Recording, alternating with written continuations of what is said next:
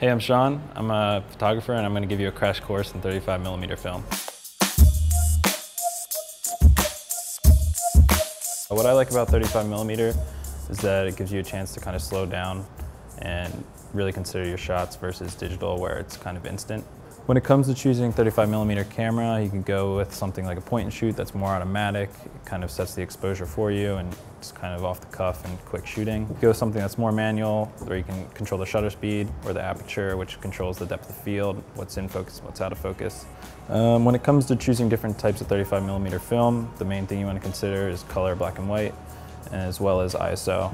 When loading a 35mm camera, you're going to want to open the back, put the film in, pull out a little bit of film, load it into the spool, wind it slightly, close the back, and then you're going to want to wind the camera until it gets to the 0 number. And then you take an exposure, and after that, you'll be good to go. When loading an automatic 35mm camera or a point and shoot, you're going to want to put the film in the back, take a little piece of film out, put it a little bit into the spool, and then you close the back, and the teeth should catch the film, and it should load automatically and set to the first exposure.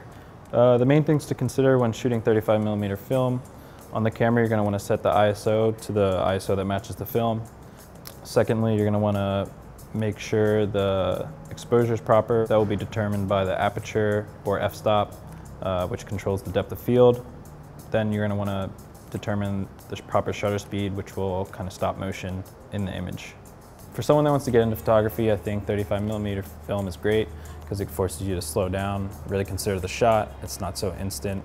It also will give you a chance to kind of take into consideration what the settings on the camera are actually doing and really understand light. Thanks for hanging out today. Hopefully this inspires you to go get a camera and shoot some film yourself.